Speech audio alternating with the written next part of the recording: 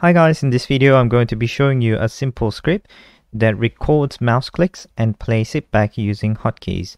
This script uses arrays, and therefore I'm going to also show you what an array is and how to make use of it if you're not aware of what arrays are. If you're interested in this video, please continue watching.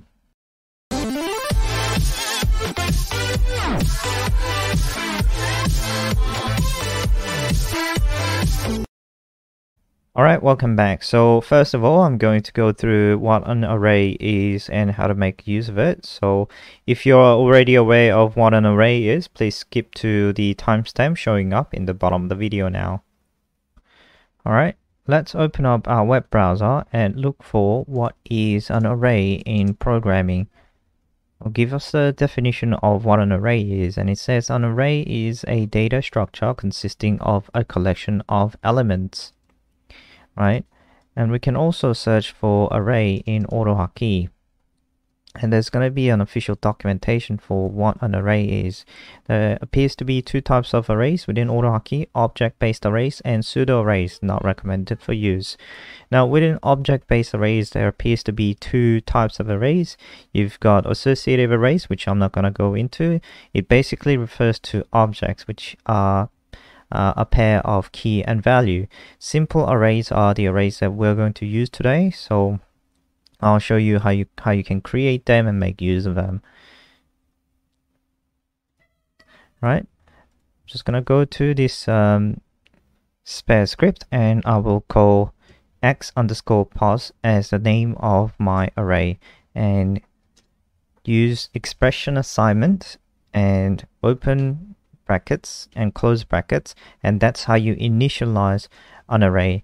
That means you're going to use this variable name as an array.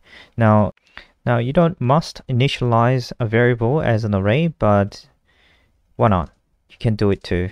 Now if you want to add elements within the array, as you create the array, what you can do is you open and close brackets and put the elements within these brackets separated by comma. So I'm just going to put in some random numbers, 5, 4, 3, 2, and these are going to be stored as numbers. And if you want to put in a random string, you can wrap the string within quotation marks like that.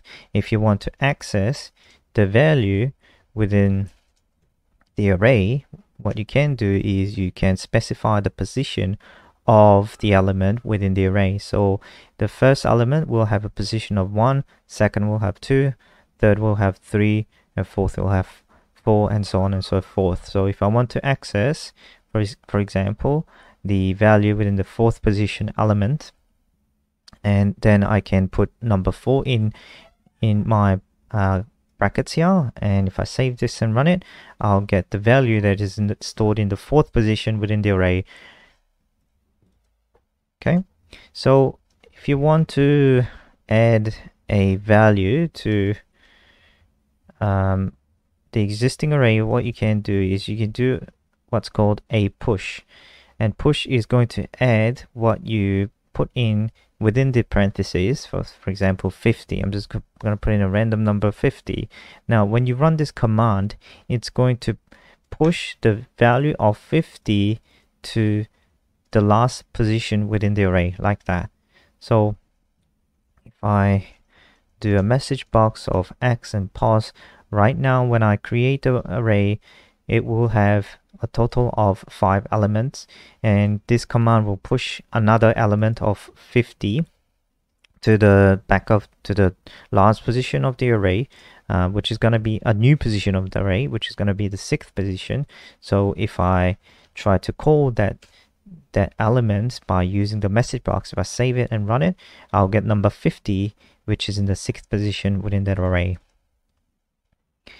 Now you can also get the length of the array, which is how many elements are in the array. So, and you can do that by doing this command, and if I save it and run it, I'll get a number of 6, which represents the number of elements within my array.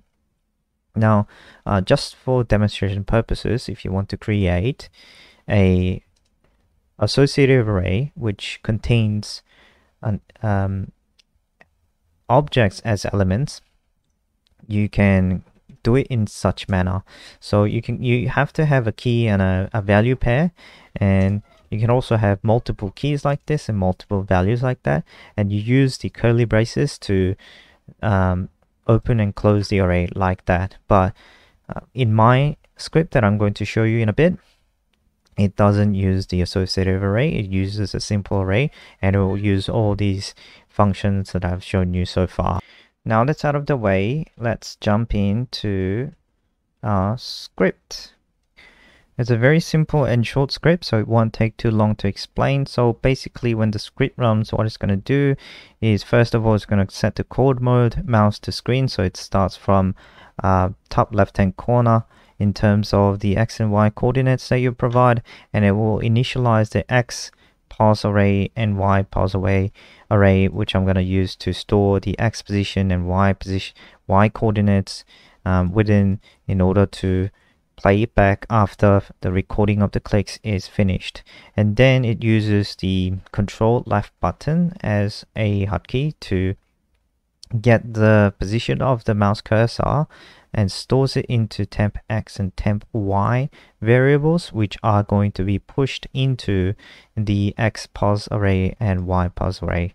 And that's gonna stop there. So as long as the script is running, these variables will be stored in the arrays. Now the next time you run the hotkey again, it's going to get the current position of the cursor, which is going to be different to the position of the cursor when the hotkey was run the last time, and those x and y coordinates will be pushed into our arrays. Now the R hotkey is then going to replay after you finished recording all the clicks, is going to replay the clicks by doing a loop by the length of the x position array, which is going to equal the y position array, because every time we run the left button hotkey, it will push both x and y coordinate to our x parse and y parse arrays. It's going to loop by the number of elements or the number of coordinates stored in the x parse array, and then it's going to perform a mouse click, a left mouse click, and a single mouse click, and with a speed of 5 at coordinates that are updated each time the iteration within the loop is run. So the first iteration will have an A index of 1, which is going to be x parse 1, which represents the first element or the coordinate that is saved in the x parse array, and then the y parse A index is going to be y parse 1, so that's going to be the first coordinate saved in the y parse array, and then the next iteration within the loop will access the second coordinate saved in the x parse array and y parse array, and so on and so forth. So in that manner, you are able to loop through all the coordinates saved in the arrays and perform the left clicks on the coordinates that you have saved within the arrays. Alright, so let me show you how this would work in reality. So let me go ahead and run the script and open up Paint. So I have Paint open up right here. I'm just gonna resize it and make it sit always on top. Now, while I'm on Paint, if I press Control and left mouse button, I'm going to start drawing dots like this,